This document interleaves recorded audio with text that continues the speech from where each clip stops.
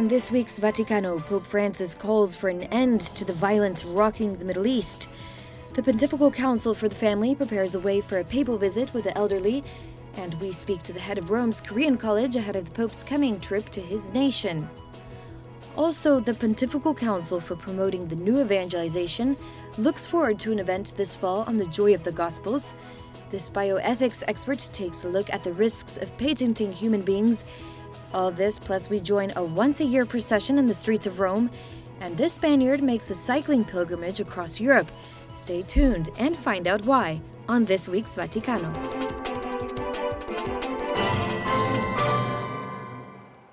During his weekly Sunday Angelus, Pope Francis lamented the massive exodus of Christians in the Iraqi city of Mosul the day before.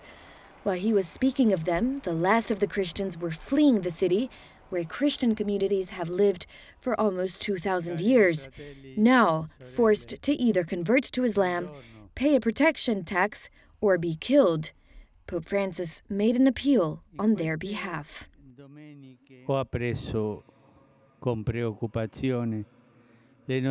I learned with concern the news coming from the Christian communities in Mosul, in Iraq, and in other parts of the Middle East, where they, from the very beginning of Christianity, lived with their fellow citizens, offering a significant contribution to the good of society. Today, they are persecuted. Our brethren are being persecuted. They are driven out. They must leave their homes without being able to bring anything with them. I want to express my closeness and my constant prayer to these families and these people. Dear brothers and sisters who are persecuted so much, I know how much you suffer. I know that you are stripped of everything. I am with you in faith in the one who has conquered evil. And to you all here in the square, and those who follow us through television, I extend the invitation to pray for these Christian communities. I also urge you to persevere in prayer for situations of tension and conflict that persist in different parts of the world, especially in the Middle East and in the Ukraine. May the God of peace inspire in all a genuine desire for dialogue and reconciliation. Violence is not conquered with violence. Violence is conquered with peace. Let us pray in silence, asking for peace. Preghiamo in silenzio, chiedendo la pace, tutti in silenzio.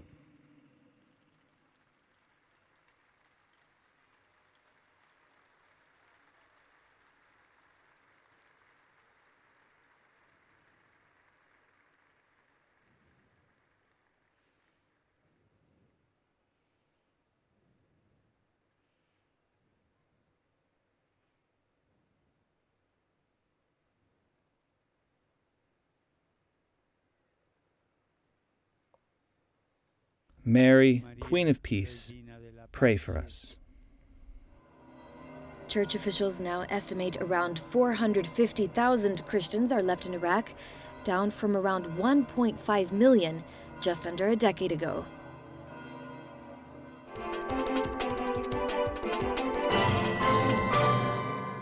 In many of his public and private audiences, Pope Francis has spoken out against what he calls a throwaway culture that neglects both its young and its old. This coming September 28th, he has decided to host tens of thousands of elderly people in an open-air audience in St. Peter's Square. The care given to the elderly, like that of children, is an indicator of the quality of a community. When the elderly are tossed aside, when the elderly are isolated and sometimes fade away due to a lack of care, it is an awful sign. This meeting is necessary to proclaim to the world that elderly are inside the church, are inside the society, against these awful signs that are visible in society today. The encounter will consist of an audience and Mass with the Pope. It will be the first specific meeting with the elderly of this pontificate. There will come, we think, many thousands of elderly and grandparents from Italy, from Europe, and maybe probably some representatives from the other nations of the world. But many other grandparents and many other elders will see the meeting on TV and on internet, because this will be shared all over the world by the media. And so this is the first time. It's very important for us and for the family of the world to present, to put a light on this age of life. Those interested in attending can visit the Council's website, www.family.va, for more information on how to sign up.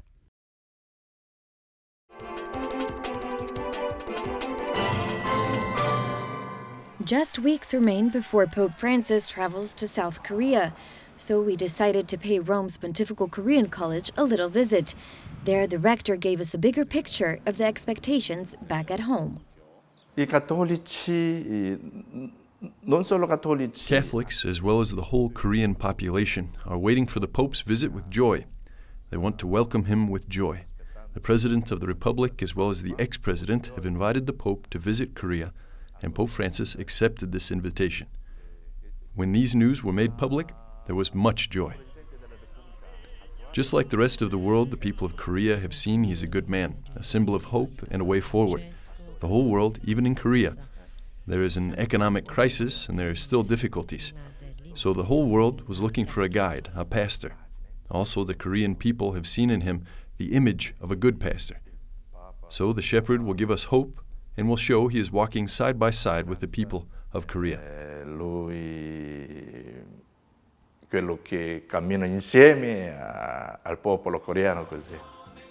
This is his third voyage abroad. A year ago, he was here in Rio. He'll be leading young people like these in prayer again for what's called Asian Youth Day from August 14 to the 18. South Koreans are also looking forward to events like the canonization of 124 Korean martyrs. There's hope that they will inspire still more missionary zeal over there. The Catholic Church is growing in South Korea. Each year there are over 100,000 people baptized. Just last year, if I remember well, there were 120,000 baptized. Where does this miracle come from? I don't know. Nobody knows. But it's growing, and so many non-Catholics are also in favor of the Church in South Korea. There are so many non-Catholics who tell others they are Catholic, and for me, that is a miracle. The Pope has published 2 apostolic and exhortation letters, Lumen Fide and Evangelii Gaudium. So many young people have read Evangelii Gaudium. They have read this Evangelii Gaudium to find values to better live in this modern-day world. They were looking for this and they found it here. But also non-Catholic Korean youths have bought and read this Evangelii Gaudium, or Joy of the Gospels. Hanno comprato e letto questo Gaudium Evangelii. It is also hoped that the trip will open a new path of dialogue between South and North Korea.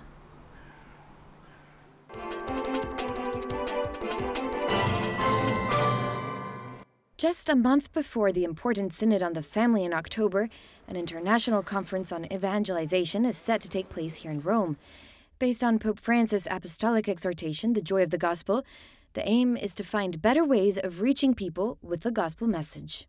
Vamos a estudiar un poco qué es la conversión pastoral. We're going to study a little the pastoral aspects of conversion. What is the mission of the church? What is the role of the family? What is the way of evangelization in big cities? We're also going to try to do a whole reflection on those aspects of life that influence directly the communication of the gospel, like the challenges of social networking sites and the problem of the family within the context of evangelization, and what is the role of culture and enculturation. So it's a whole spectrum with many important aspects that we take from the exhortation so that we can help put it into practice in different pastoral actions. And it's going to be exciting. What we're going to do is we're going to reflect on particular themes of the apostolic exhortation, really in view of the pastoral renewal of the Church in light of the magisterium of Pope Francis. And it's an initiative that we're so excited about. It's open to all pastoral workers, priests, religious, deacons, the lay faithful, all of whom share most closely in the work of the bishop to discern how to respond to Christ's constant call to us to proclaim the gospel with ever new missionary energy and zeal and Christian joy. Es interesante tener en cuenta lo siguiente, que el Papa Francisco... It's interesting to take the following into account. Very few times does Pope Francis speak about the new evangelization directly. But when one looks at the exhortation, one sees that he is showing the path, especially because Pope Francis, more than speaking on new evangelization, it's his attitude, his style, his closeness, that wish to be with the poor, the welcome that he gives to all people, his dialogue, his smile, that he has given to everyone. With all of this, he's telling us it's not about talking, but rather to live a reality of being close, of going out to encounter people. He tells us that the church needs to be a church that goes out. This means we have to have the initiative. We have to search. It's a church with open doors. Que tenemos que ir a buscar, es una iglesia de puertas abiertas. So what we're going to do is we're going to be gathering these people from all over the world, and we're going to be helping them. It's a very much of a pastoral initiative. So how is it that they can take what Pope Francis has shared with us in this beautiful apostolic exhortation, and how can they transpose it to their own particular circumstance, in their own unique parish situation, school situation? So really it's how do we assist people to take this beautiful document and make it a concrete pastoral project for their work every day? La nueva evangelización, más que un concepto, for the new evangelization, it is the Spirit that must encourage the fulfillment of the Church's mission. And this is what we need to understand, because it's very difficult for many people to understand what the Church received as her mission over 20 centuries ago. Today we say new evangelization. So what is the novelty? That's one of the aspects that we will also try to develop so that we can see what the Pope says, which is, no, the important thing is evangelizing. The novelty is the spirit that we need to put into it to achieve that duty. It's having full trust in the Lord, who is the one who acts in the church, not us.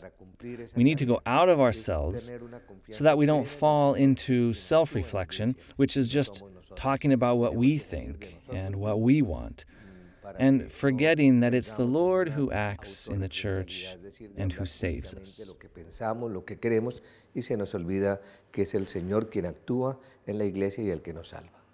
More information on the September 18 to 20 conference can be found on the Pontifical Council for Promoting the New Evangelization's website.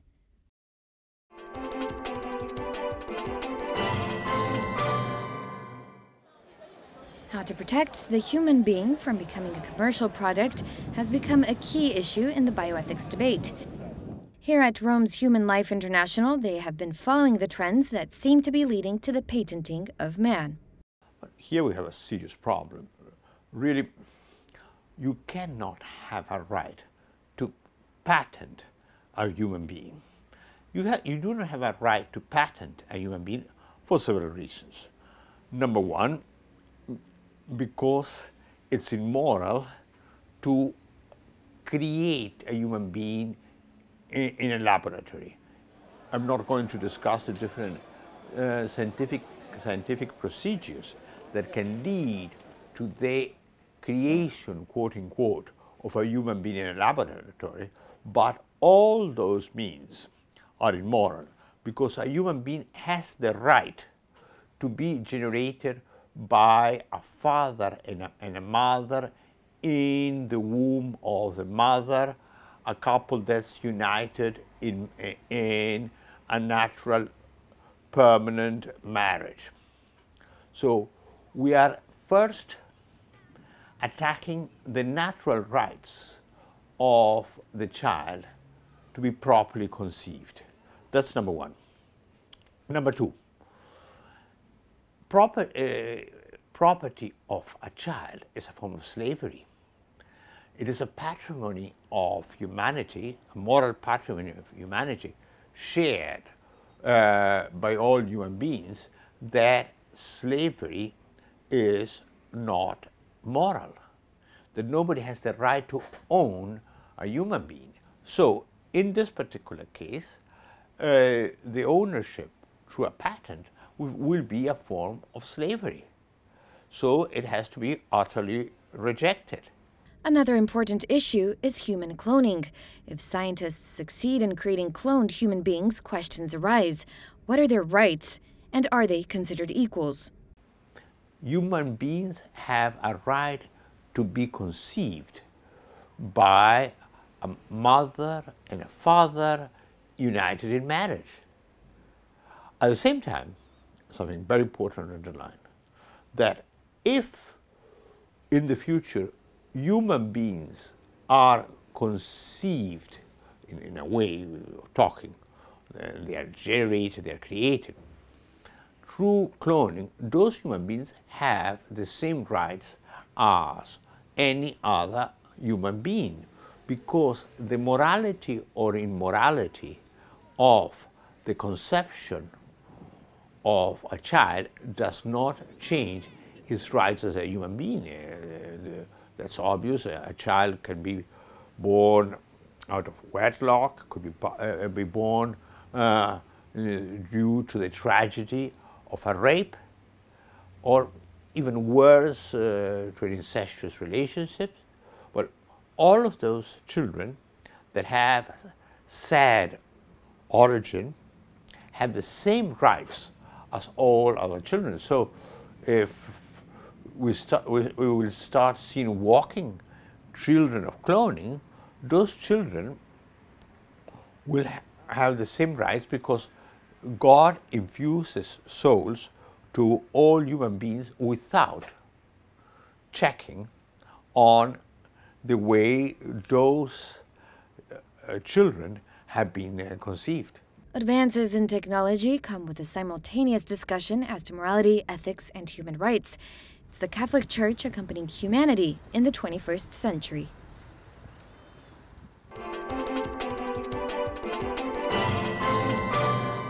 This is the Feast of Noantri, or Our Feast in Roman slang.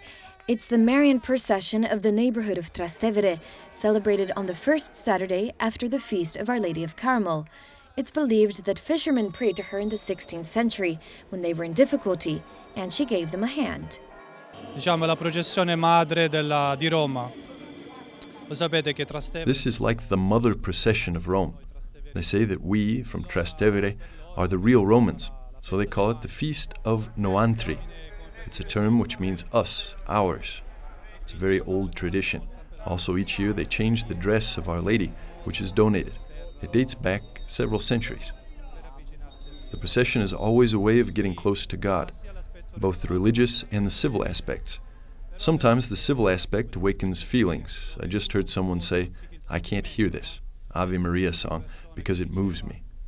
So these moments that are a bit folkloric are always a way of getting close to the faith. Allora, sai, è sempre un modo per avvicinare un po' alla fede. In tempo di guerra c'è stata che al fiume, perché il Tevere poi va a sbucare a Fiumicino dove c'è il mare. This started because in times of war, the Tiber River, which finishes in the sea, it started because there were fishermen who were having difficulties, and Our Lady saved them.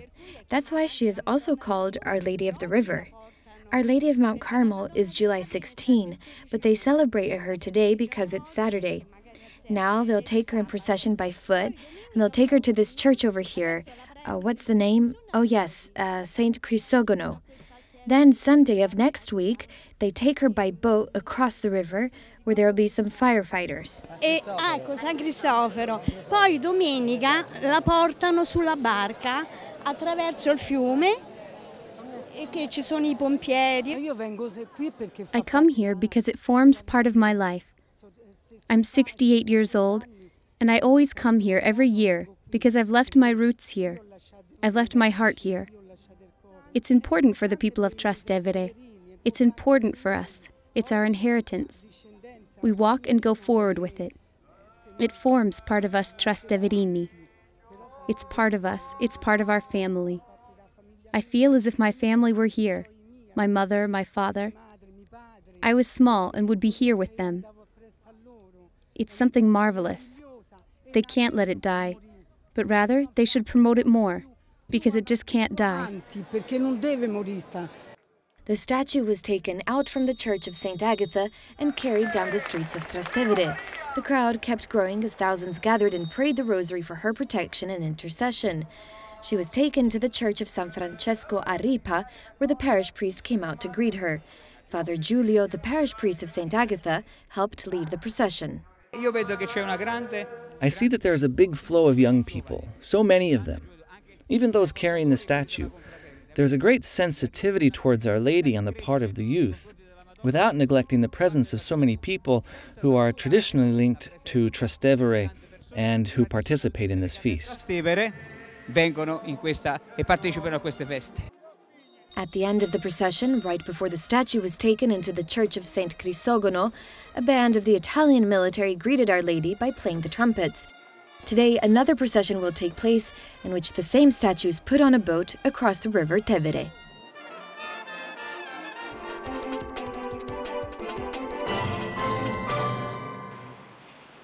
This Spaniard was a professional cyclist for 5 years. Now he's a Spanish national police officer, a Guardia Civil. He recently decided to pay homage to his grandparents who lived close to Spain's city, Santiago de Compostela, and he's doing it on his bike. He's currently doing a bicycle pilgrimage from Rome all the way to Spain's Santiago de Compostela, a total of 3,600 kilometers in just 21 days, with 2 days rest. Last year I did a pilgrimage from Pola de Holanda to Santiago, around 275 kilometers in 1 day. And there I realized from the first moment every thought that comes to your mind. In this case, feelings towards grandparents, especially towards one whose name I had inherited, Augustine, because he died while I was in Italy, so I wasn't able to go to his funeral. So many things. You feel tranquility, inspiration, and I don't know, sometimes it's hard to find words to describe how one really feels during a pilgrimage. This man accompanied him during the first few kilometers of the trip, which he began on July 14. He has played the main role because he has a real capacity of initiative and management, which is really impressive. He came up with the idea, he worked on all the necessary steps of getting sponsorship and help, of organizing the route and getting the contacts. I've just been the catalyst. I could encourage him and I stimulated him. I encouraged him that what he was doing should not be something just impersonal, but rather something public. Because I thought it could be very beautiful to unite his work in Rome with his Spanish origin, his devotion to Our Lady of the Pilar in Zaragoza, to the Apostle St. James in Compostela. I see there is a common denominator between his job as a Guardia Civil and his past as a professional cyclist with his faith. Because Christian faith implies also all these virtues related to work, service to the others, forgetting to oneself, generosity, sacrifice. Things that are easily found as a common denominator in the work of service of a Guardia Civil, which we will never be grateful enough for what they do for us in silence and in a hidden way, as well as the work of a cyclist and of a priest, whose work is that of service. Before taking off, Agustin got a special blessing from Pope Francis at the end of his general audience on June 4 at St. Peter's Square. I had the privilege to attend the general audience and to be able to have access to the kissing of the hand. There I told Pope Francis about this pilgrimage, and what impacted me the most was his attention. In each moment he listened to me from the beginning to the end, and it's something I will not forget. I want to stress that what will accompany me back during this pilgrimage, around my neck and under my outfit, so I don't think it will be visible, will be my rosary, blessed by the Holy Father, and I think it will help me a lot. Agustin's ride also marks the 800th anniversary of St. Francis of Assisi's own pilgrimage to Santiago.